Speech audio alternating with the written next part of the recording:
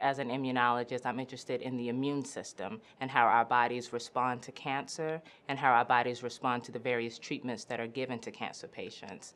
And with that knowledge, I'm trying to develop more effective treatments for cancer. I think that young women in particular should pursue careers in math and science because basically math and science kind of dictates everything around us. As women, we have a unique perspective and a unique, sense of creativity that could really be instrumental in these monumental medical as well as scientific breakthroughs. The American poet Ralph Waldo Emerson once stated, "Do not go where the path may lead, but instead go where there is no path and make a trail." So I definitely live by that. Just because the crowd is going one way, that doesn't mean that you have to go that way. You may be confronted with a lot of different challenges and things because you're going against what a lot of people are doing, but trust me, you'll find a greater sense of fulfillment at the end of the day.